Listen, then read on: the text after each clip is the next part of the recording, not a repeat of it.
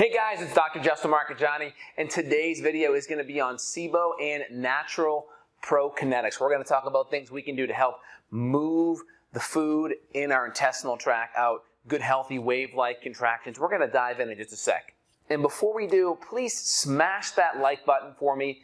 Give me a comment down below. Really want to know what you guys think.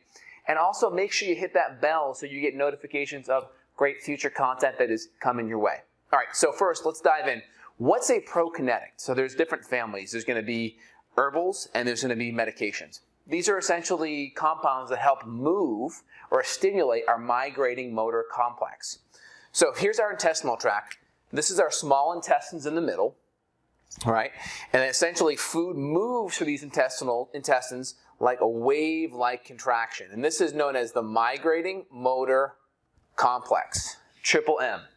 And part of what stimulates that is the vagus nerve. So vagus is Latin for wandering, right? So it's the nerve that wanders all the way from the brainstem all the way down throughout the intestinal tract. So very powerful. It stimulates these natural wave-like contractions that help move food through the intestinal tract. Now, one of the major theories in why that gets disrupted is because of bad bacteria from the colon making their way back up into the small intestine. This is known as small intestinal bacterial overgrowth. So these bacteria move from the colon, right? This is the colon here. And this is the small intestine. So it moves from the colon or the large intestine back into the small intestine. And you see a couple of things that happen. You see an increase in hydrogen, or you see an increase in methane. Or you could see both. And hydrogen, typically, you're going to see more diarrhea. And methane, you're going to see more constipation. D for diarrhea, C for constipation. And these are just kind of generalized ideas. You can have hydrogen-dominant SIBO and still have constipation. Or you could have both and you could alternate in between. It's very possible. So this is kind of what's happening. And when these wave-like contractions and this migrating motor complex gets interrupted, it's going to make it harder to move food and intestinal waste through the small intestines, absorb it appropriately, and then move it into the colon and out into the rectum, into the toilet, so to speak. And if we have delayed transit time, we could reabsorb toxins, which isn't good. That's autointoxication. Or if it goes too fast, it may be too liquefied. We may not be able to reabsorb a lot of those nutrients, fats, or electrolytes, and that could set us up for nutrient deficiency. So really important. We got to get to the root cause of why that is happening. So anything that can disrupt the vagus nerve will affect that migrating motor complex. So any kind of stress, any kind of just poor stomach acid, poor enzymes, emotionally the adrenals are going into overdrive, whether it's sleep or inflammation, whatever those physical, chemical, or emotional stressors are that fill up our stress bucket, and that could negatively impact the vagus nerve, which put us more into fight or flight, and that could impact and decrease our migrating motor complex. Now, there's some natural compounds we can use. We also have to get to the root underlying cause, because a lot of these medications or even natural compounds may not allow us to get to the root cause. So we have medications such as low-dose antibiotics like erythromycin at very low doses, like 50 milligrams, can actually help stimulate that migrating motor complex.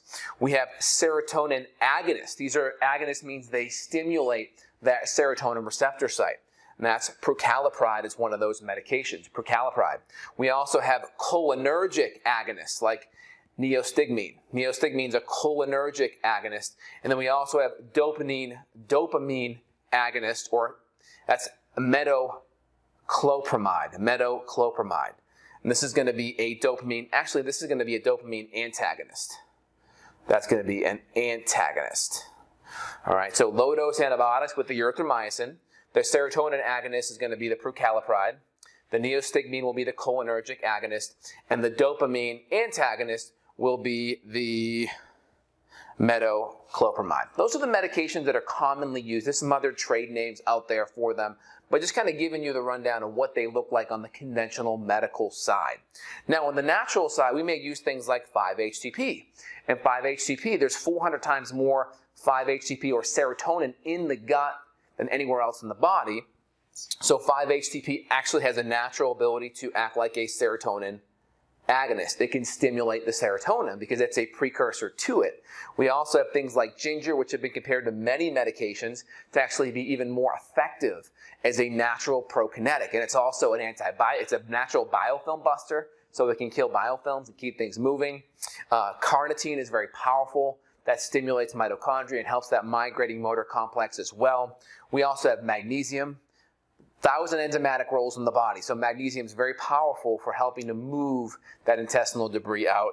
Bitters, that could be chamomile, that could be gentian, that could be lemon balm, that could be orange peel. Any of these Swedish type of bitter herbs taken 5, 10, 15 minutes before a meal can be very helpful. There's a good formula called ibuprofen that has some of these in it. These are some really powerful compounds. Also triphala. Triphala is a really good herb that helps move food out of your intestinal tract as well. It's been compared to other medications as well and has done very well comparatively in some of these herbal drug trials. And again, just giving you one of these compounds may not be enough to fix the root cause. But if we can keep things moving and not reabsorb toxins or keep things from going too fast, when things go too fast, we actually may slow it down with activated charcoal or binders to slow it down. Typically, we'll use more of the prokinetics when things are going too slow to stimulate it, and we'll do more of the binders to slow it down if it's going too fast. We'll even use some probiotics too if that's an issue. So I hope this gives you kind of an overview of things that you can do. Root cause, get to the underlying bacterial overgrowth. A lot of times there's a hydrochloric acid and an enzyme insufficiency. A lot of times good bacteria is very low as well. Beneficial probiotics are on the lower side. Those have to be supported. There could be other infections outside of just SIBO. There could be SIFO, small intestinal fungal overgrowth. There could be various parasites, Giardia, Blasto, Cryptosporidium. H. pylori is also very common too. So you have to look at the root cause. What's the root cause?